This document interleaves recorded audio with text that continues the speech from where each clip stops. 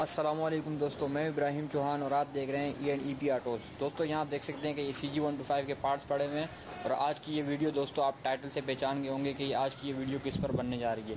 दोस्तों आज की ये वीडियो कंप्लीट मोटरसाइकिल को असेंबल करने पर बनने जा रही है। तो यहाँ आप देख सकते हैं कि ये CG-125 के पार्ट्स पड़े हुए हैं।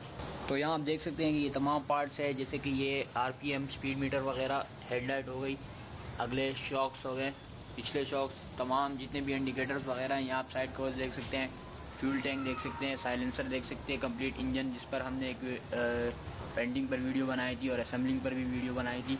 यहाँ भी आप देख सकते हैं मड गार्ड है, ऑयल है, ड्रम प्लेट है और ये स्विंग आर्म झूला जिसे कहते हैं, ये चेन कवर आ गया और clutch cable, RPM cable, speed metre cable वगैरह। यहाँ आप देख सकते हैं कि ये वेलकम का कंप्लीट बॉडी किट है, नट बोल्ट बॉडी किट 1650 रुपये का ये आया है कंप्लीट CG-125 का। और यहाँ आप देख सकते हैं कि पॉइंट वाली बैक लाइट है।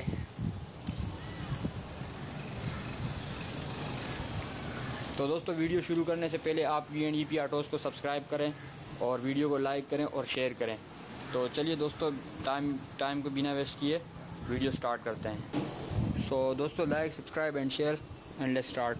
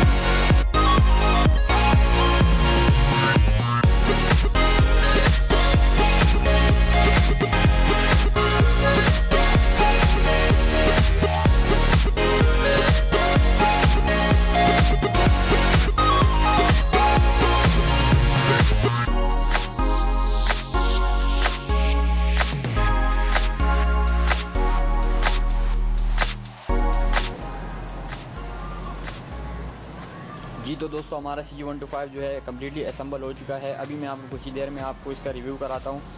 दोस्तों रिव्यू कराने से पहले मैं आपको जो बता दूँ कि आपको सबसे पहले इस वीडियो को लाइक करना है और इस चैनल को सब्सक्राइब करना है, और आपका फीडबैक जो है मैं कमेंट्स और लाइक की सूरत में देखूँगा। तो चलिए दोस्तों, यहाँ आप देख सकते हैं कि ये CG-125 कम्प्लीटली असेंबल हो चुकी है, और यहाँ आप देख सकते हैं इसका फाइनल रिजल्ट।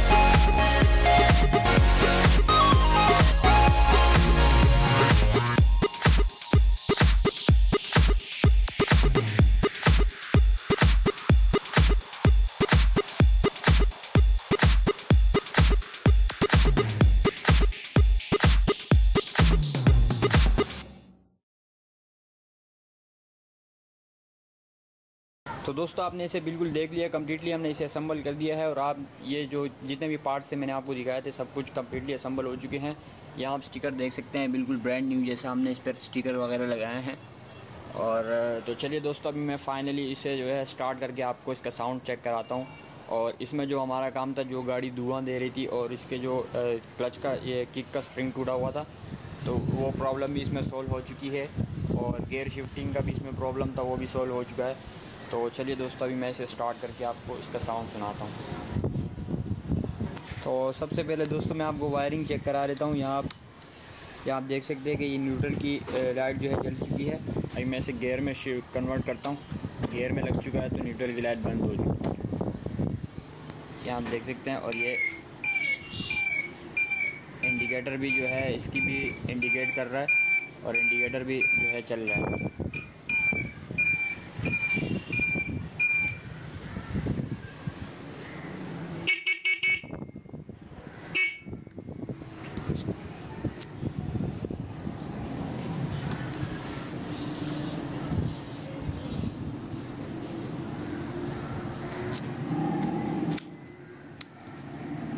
तो चलिए अभी इसे स्टार्ट करते हैं।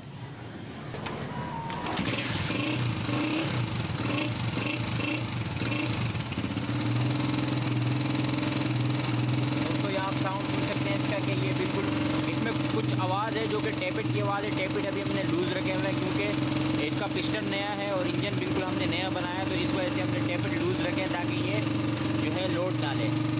और इसका साउंड आप सुन सकते हैं। मैं आपको इसके साइलेंसर में भी दिखा देता हूँ कि इसमें बिल्कुल जो है धुआं ख़त्म हो चुका है। तो चलिए अब मैं आपको दिखाता हूँ।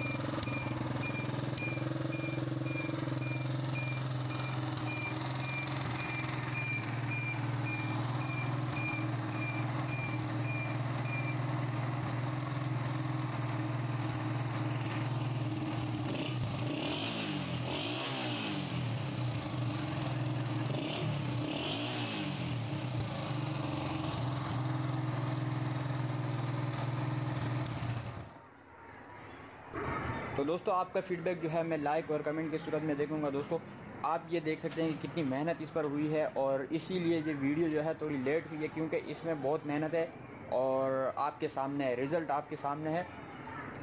फाइनली आप जो है यहाँ आप देख सकते हैं कि 40 साल पुरानी बाइक जो है अभी बिल्कुल रिकंडीशन हो चुकी है 2020 के लिए।